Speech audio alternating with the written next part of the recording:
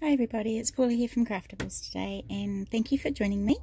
This is a Christmas card that we did this last week in our classes. It got a bit of an acetate swing in the middle of it there, so that one there just swings freely, and then it gives you this inside look as well, so you could do your writing there if you wanted to.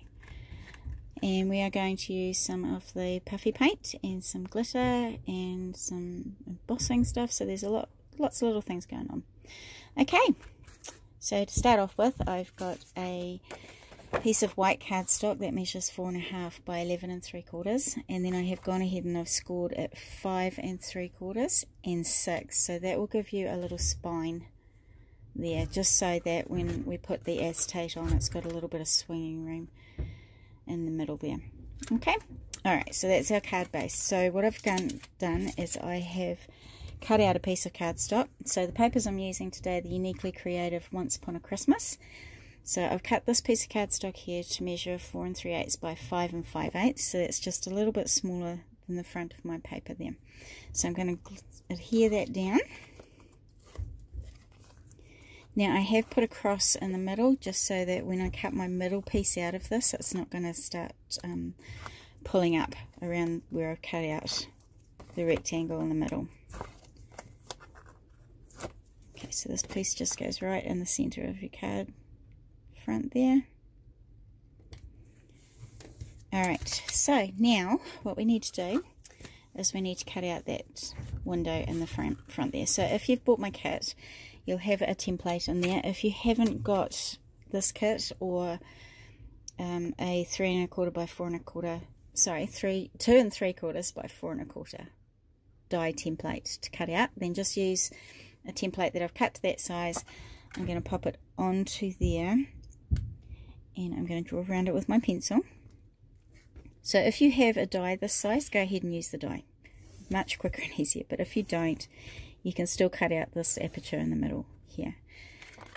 Alright, so I've just drawn around my template there, and I'm just going to grab my craft knife, and I'm just going to cut out the inside of that template that I've just done there. So I prefer to just go freehand, but use a steel ruler if you feel more comfortable doing that.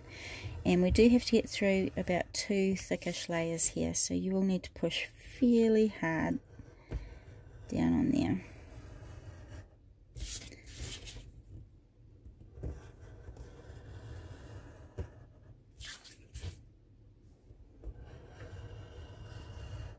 Okay, so if I've gone through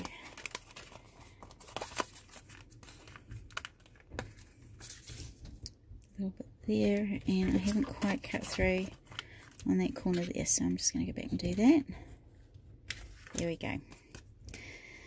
Alright, so there's the little window cut out in the middle, and now I'm just going to go ahead and do the acetate. Now the acetate I've cut down to 4.5 by 5.5, and then I've placed the long side, so the 5.5 inch side, along the top of my trimmer or my scoreboard, and I've come in 1/2 inch and I've scored down there. So it's a bit hard to see, but there is a score line of 1/2 inch there. Okay, so I'm just going to fold that score line backwards and forwards, just so it gives it a bit of movement. So because acetate is a bit harder, it's not so free moving, so pulling that backwards and forwards and scoring on the score line a few times gives it a bit of extra swing, a bit of subtlety there. Alright, now I have popped this through a die, so this one, let's see if we can see it better there. So this embossing folder I've put through is actually a snowflake one, so I've got little bits of snowflake on there, but you could do anything you like. I just wanted to keep it pretty simple so that you could see what was going on behind the little trees and everything there, and it wasn't just sort of taking up too much of my room on my card. Alright, so now this will go on the inside of our card.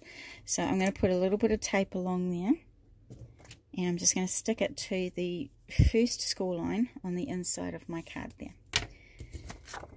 So we are going to cover over this little tab here, so don't be too worried if you can see through the acetate and see your double-sided tape there.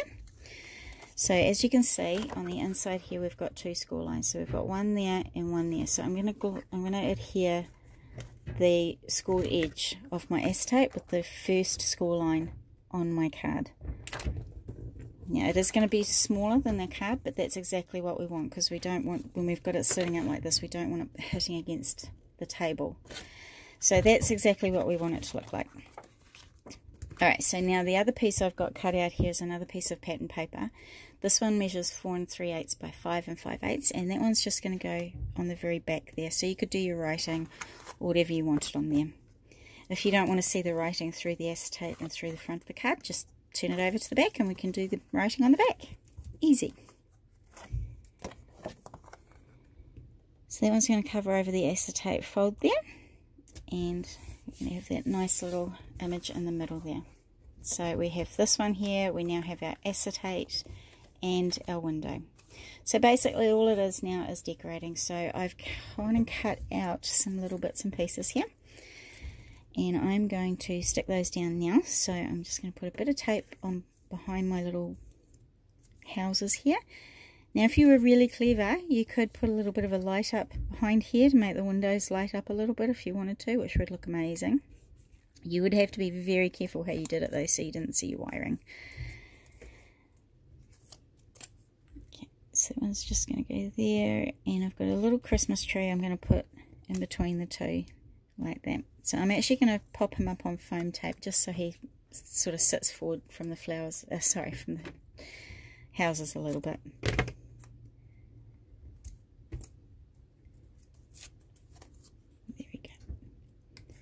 Alright, so I've got a tiny little star here as well, which I'll pop up on foam tape as well, and I'll stick that just above the tree. So just a tiny little bit of foam for my star. That sticks down, there we go. And I'm just going to put that above my tree there. Awesome! Okay, so I now have a few little flowers that I wanted to pop down here, so I'm going to stick that one down there. I'm just going to use a bit of glue just for the sake of being a bit quicker.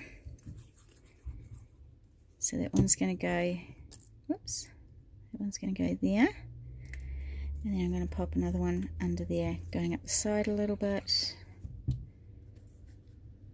There. Let's just be careful not to glue anything onto your acetate there, just so that it doesn't get stuck in the wrong place. And a little red one here, just tucking it under a bit. And I have this little teeny weeny one. I'm just going to glue that under there a little bit. Alright, so those are the flowers done. So I did have a little piece of holly that I wanted to pop at the top here, so I'm just going to glue that on as well. So a little piece of holly over the top there. And I do have a Merry Christmas down the bottom. So this is just one of the Pure Craft Merry Christmases. And I usually like to use a pokey tool or a craft knife to get these off, because they are very, very little and fiddly. So I'm just going to put that right there. Just fuss around with it a bit till you get it in the right place. Okay. Alright, so there's my Merry, and I'm just going to get my Christmas off there now.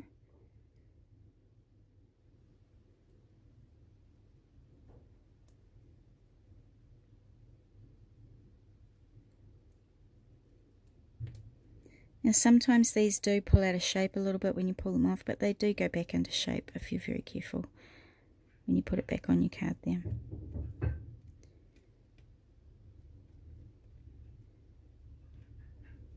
There we go. So there is my Merry Christmas along the bottom.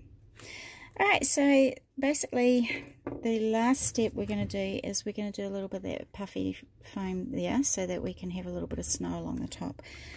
So what I've got is, what I use is the liquid applique, and this is it here. So it's an old type of product, but it's the same sort of thing as puffy paint. Now I have cut it right down. So it normally comes with quite a pointy nozzle on there, so you can get little bits. But because I wanted to do a big area, I have cut it right down so that I can't see very There we go. See, so the gap for the puffy paint to come out is a lot bigger. So I'm just going to poke around in there and make sure that it's all coming out okay.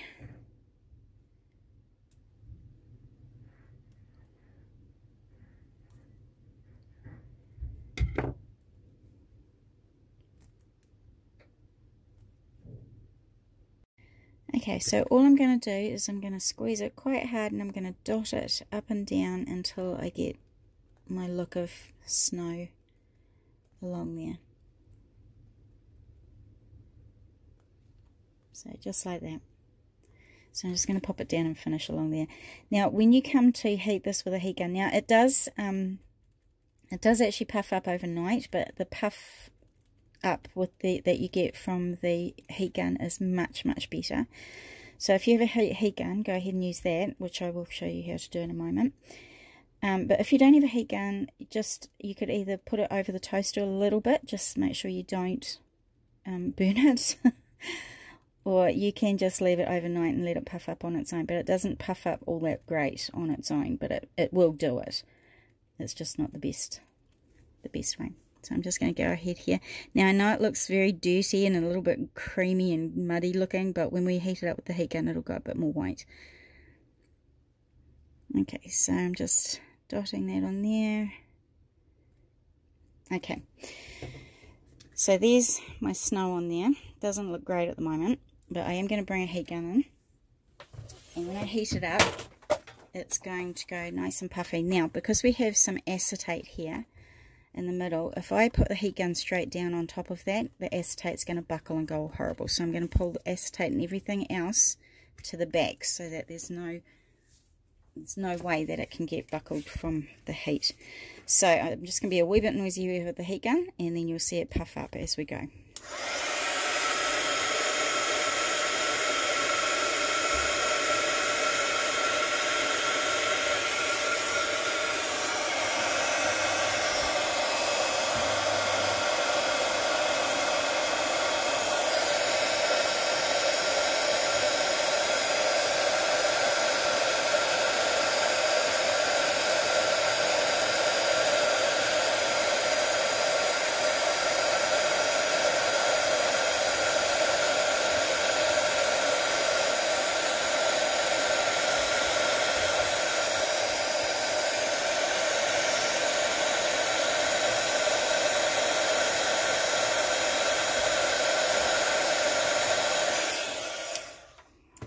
There we go, so it's all nice and puffed up and fluffy looking, so it looks really good with that. So I wanted to just give it a bit more of a sparkle on there, so I've just got a little bit of glitter that I'm going to dot on as well.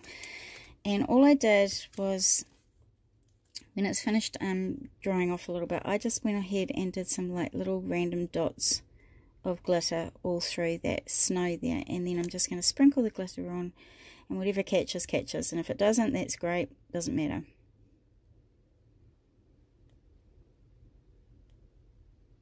There we go. So just little bits of glue on there like that. So I'm just going to sprinkle over some of my glitter now.